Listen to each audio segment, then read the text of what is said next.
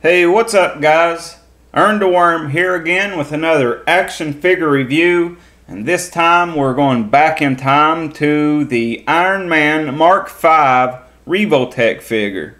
There is some of the different poses you can get on the back. I think this armor just looks great. I think this was one of the better selling armors that they've actually done by Revoltech. And on the bottom here it says, "What are you waiting for? Open me up." So I'm going to get him out now.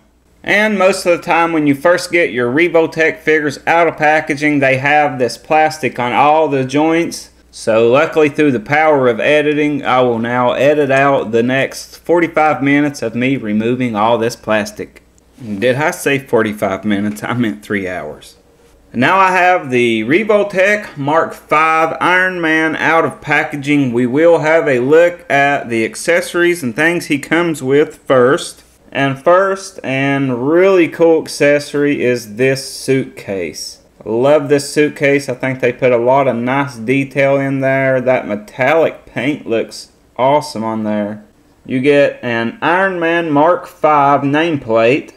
You get a set of open palm hands, look really good. And you get some karate chop repulsor blast hands. Whoosh. And you also get this Revoltech V stand. Okay, and I actually own several Revoltech Iron Man armors, so now I'm just going to compare him side to side with some of the others. There he is next to the movie Revoltech Iron Man Mark I figure, and this is one of my favorite figures overall, period. Probably my favorite Iron Man figure. I think this Mark V is going to run a close second, but I really love that Mark I. I think they just absolutely nailed it. There he is next to the Revoltech Iron Man Mark II. There he is next to the Revoltech Iron Man Mark III. And there he is next to the Revoltech Iron Man Mark VI. Sorry, I did not want to take all those blast effects off. So now to the figure itself. I absolutely love this figure. I think this is going to be up there with that Mark I, in my opinion, of my favorite Iron Man figures. And there's a reason that this figure has sold out on each release and then went for way more on secondary markets. It's because it's just an amazing figure. It looks fantastic. This was actually one of my favorite armors from the movies. Just that whole scene, the whole thing with the suitcase, it was just really awesome. Just what a great looking piece. It does have a few odd issues in it. One thing a lot of people can't get over is the Revoltech joints. I don't really mind them. Once you get used to working them, then I think you can get a lot of great poses with them. But some people just can't get past them.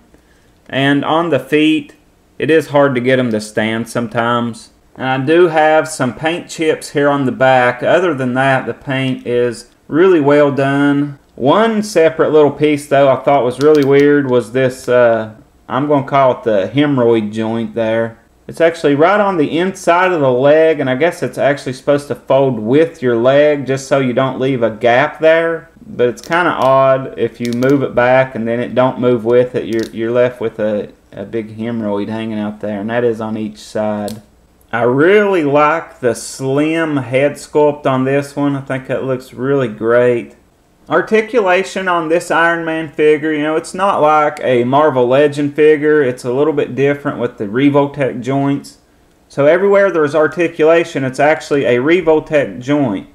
And these are ratcheted joints, but you have one on the head there, and then there is actually another one down below the neck. There's one at the arm, and these will allow you to swivel as well on each joint. You have one at the elbow. The hand is actually on a really small one. You have two here on the midsection, one at the upper abs and then one on the lower here.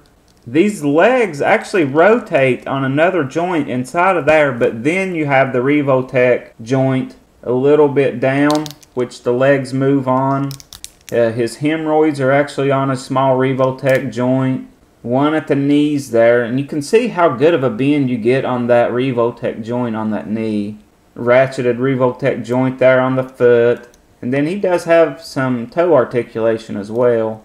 So other than a little bit of annoyance getting them to stand every now and then, I really like the articulation on these Revoltech figures. But now I'm going to get a few poses out of this Iron Man.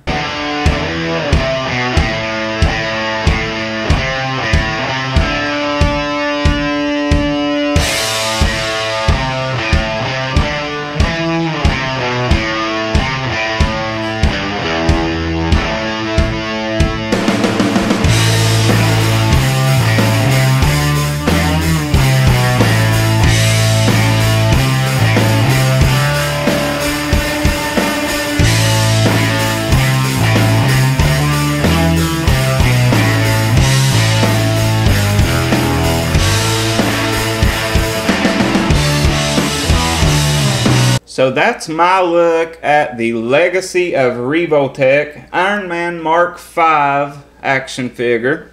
I'm so glad I picked this up and glad I found it near retail, because a lot of places are wanting like $120 for this now. But that is all I have for this video. I hope you guys enjoyed it. That's all I got for this one. Have a good one, guys. I'll see you next time. Bye for now.